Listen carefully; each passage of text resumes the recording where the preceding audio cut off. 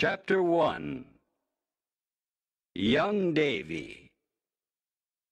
Davy Crockett was born on August 17th, 1787, in Greene County, Tennessee. In 1787, America was a new nation. Most of the territory was a wilderness.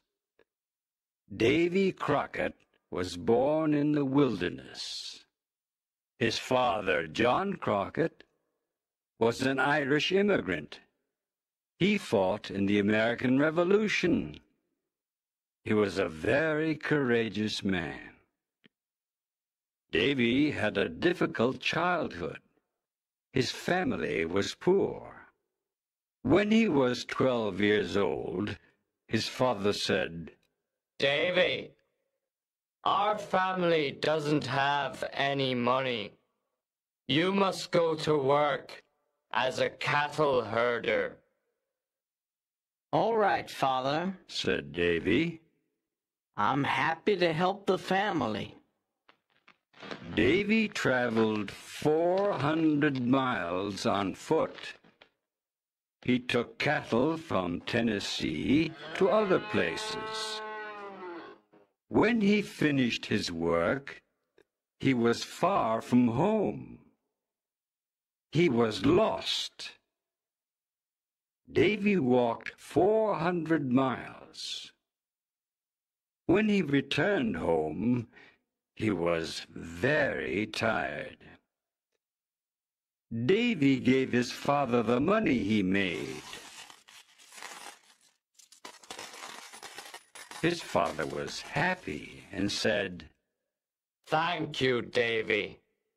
Now we have some money for the winter months." "I can do it again to help the family," Davy answered. The years passed. Davy went to school when he had time. He spent most of his time hunting in the forest. He was the best shooter and hunter in Tennessee.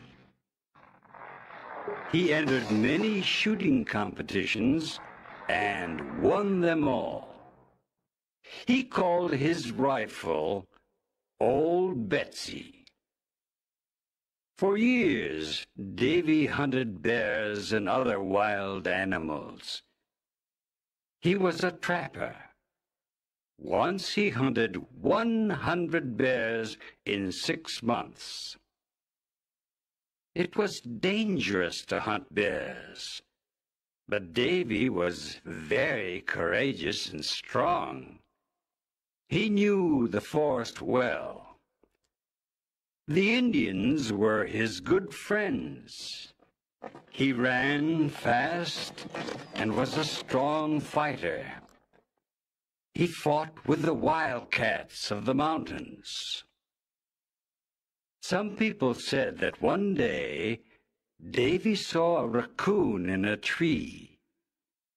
He wanted to shoot it, but the raccoon saw him and said, "Wait a minute. Are you Davy Crockett?" Davy answered. "Yes, I am." The raccoon answered, "Then don't shoot. I'll come down from the tree." And the raccoon came down from the tree.